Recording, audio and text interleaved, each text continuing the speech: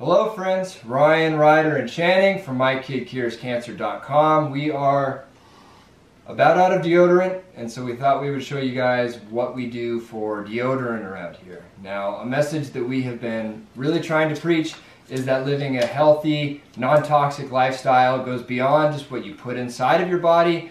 It has to do with the environment you surround yourself in, the thoughts that you think, and what you put on your body.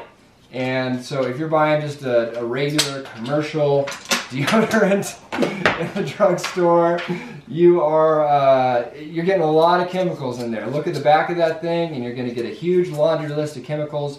So when it comes to an area of a lot of pores, it's really something to be mindful of. And that is why I have taken to making my own deodorant lately, because I know exactly what's going to go in it.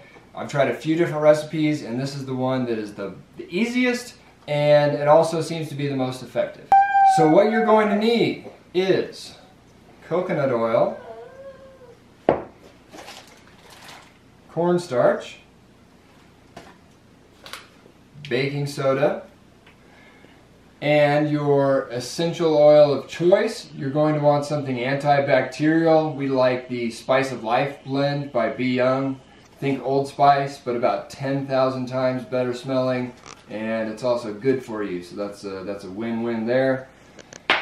You're going to need a mixing bowl, and finally a jar to store it in. You're going to need 2 tablespoons of the cornstarch, 2 tablespoons of the baking soda, a little messy here.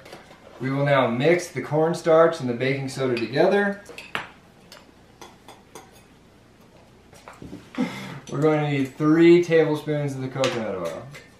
Now, if your house is cold, you may want to warm up the coconut oil on the stove, just very lightly. You don't want to melt it by any means, but just so you can get it. Oh no, bud! Just so you can get it soft enough to mash it, because you're going to need to mash all this together. Here, eat that coconut oil. Take it. Take the tablespoon. There you go. All right. Now, finally, essential oils. Now, in a food recipe, you would say essential oil to taste. Since we're doing deodorant, maybe essential oil to smell. We'll say 10 drops of essential oil. Spice of Life by Be Young. We're simply going to mash everything together.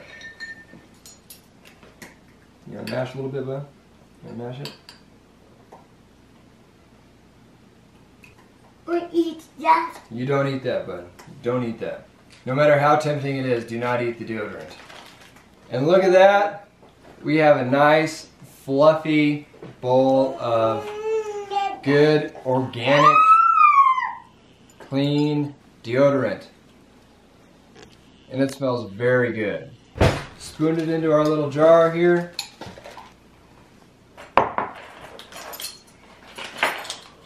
And look at that. It's our little jar of deodorant. You want to smell this deodorant, bud? Smell it.